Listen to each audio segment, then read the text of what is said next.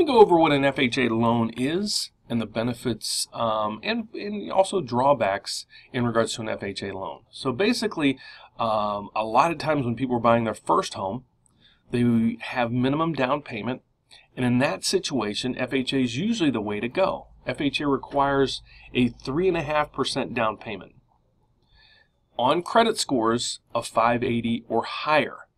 If you have a credit score under 580, you still can get an FHA loan. However, you need to put 10% down. So basically, you might call a lender or have called a lender or used your realtor's lender, and they said, well, your credit scores are too low. They're under 620 or 640. It doesn't mean you can't get a loan. It just means you can't get a loan through that institution. So those are areas where give me a call. I'd be more than happy to help. One misconception of an FHA loan is it has to be or it can only be used by first-time home buyers. That is not true. As long as you're buying a home that is going to be your primary home, you can get an FHA loan.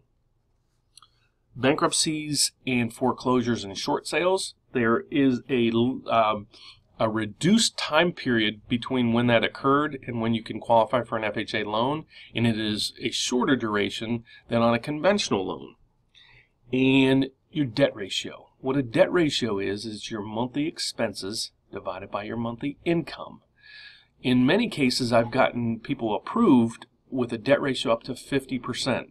So again, if you were denied by another lender because they said your debt ratio was over 43, I might be able to help. So those are the biggest advantages of an FHA loan. Also the rates. The rates are equal to, in most cases, or lower than conventional loans. The disadvantage of an FHA loan is basically some of the costs. So FHA charges you 1.75% is an upfront fee. Okay, and so in this case, it's a $300,000 purchase. FHA is, $300,000 loan.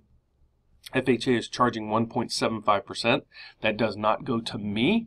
That goes to HUD. So it doesn't matter if you use me or any other institution for this loan. That fee will be charged, and it is non-negotiable. So what happens in this, you don't have to bring in that much more money. They actually add this to the loan. So your loan would be actually $305,250. Also, you have a monthly mortgage insurance. A lot of people reference it as PMI. Anytime you do not put down 20%, you have PMI. A lot of conventional loans will have PMI ranging from maybe 5 to 10, 11, 12 years. FHA has a PMI factor that is on there between 11 and 30 years, depending on how much money you put down. Even if you put down 20%, 30%, if you go with an FHA loan, you will have mortgage insurance for minimally 11 years. So hopefully this explains a lot about what an FHA loan is and how to qualify. And if we could be of help, please click the Apply Now button or give us a call at 630-338-1160. Thank you.